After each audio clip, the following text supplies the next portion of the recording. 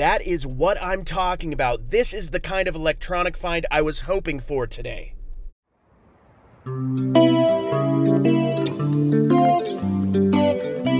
American Arbitrage. Hey everybody, Cary here. I hope you're having an awesome day. I'm Cary, aka American Arbitrage, and in this video, I'm gonna go thrifting, looking for profitable items that I can flip on eBay, Amazon, Cary, and Facebook Marketplace. Follow along and let's see what kind of treasures I find to flip online. First stop of the trip, first stop of the day, the DI in St. George. Let's see what we find today. The first find of the day was a pretty interesting one. Got this San Francisco cable car mug.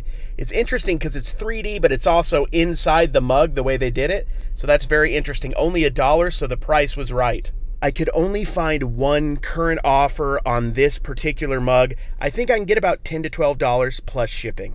As many of you all know, my favorite section is the toy section at the thrift store. But today, unfortunately, there just wasn't much going on in the toy section.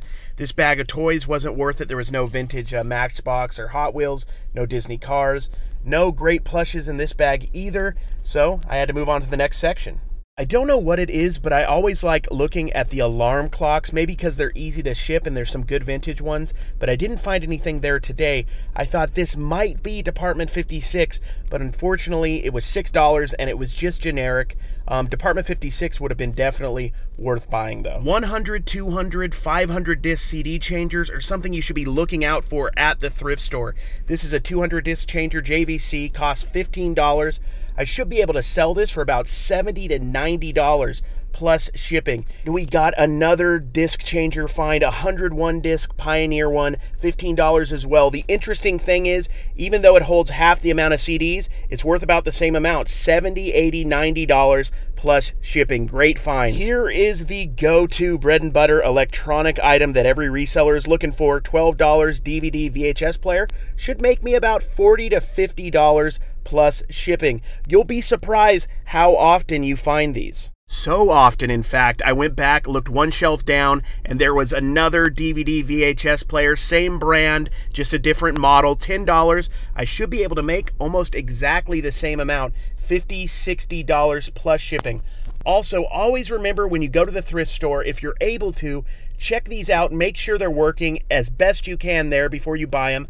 Some places will let you do returns, others won't. There is a lot of talk in the community about the DVD VHS players, but don't forget about these CD changers. Test them when you're there as best you can, but the CD changers go for a lot of money. These should get me, like I said, between $60 and $90 plus, but I've had other ones of different brands go for even more money. In general, when you're in the electronic section, or any section for that matter at the thrift store, be curious about the stuff that's around you. Look anything up that looks interesting, different, unique, or you just want to learn more about that item. There are so many things you can learn that aren't even shown in videos just by looking everything up. Don't be shy, do it and make some money.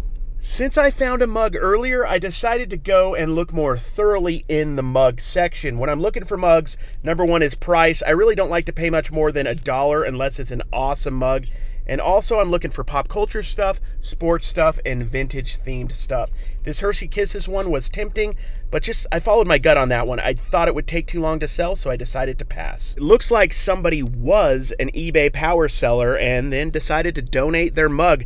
I didn't pick this up myself, so if you're an eBay seller in St. George, go to the DI, it's there.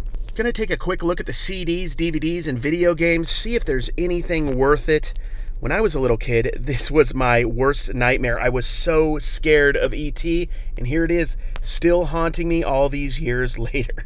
Let's head to the Switch Point Boutique. This is another thrift store here in St. George. See if we have any luck. Found a couple hats. Here's a Cleveland Cavaliers hat, a fitted Mitchell & Ness. Everybody knows I like those.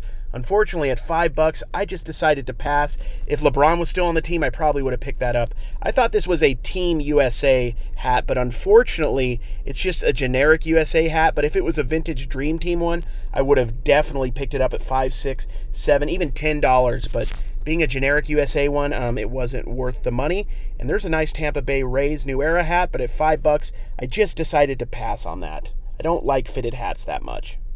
Here I am out of my comfort zone looking at shirts, seeing if any are worth reselling. It's important in reselling to always push yourself, look at things you're not used to looking at, and see if there's any value there.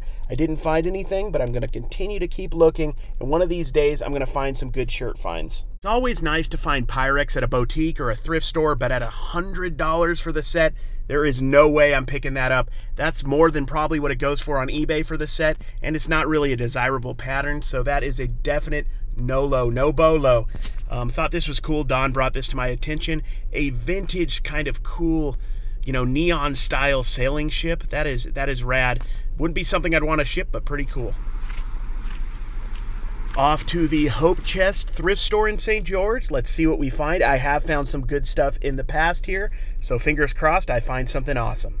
Here is another no-low, another no-bolo Avon perfume bottles. They look cool, I get it, but they're just not worth any money. Stay away from these and save your cash. Here we go. Here's an item I might want to buy, a Harley Davidson strapback hat.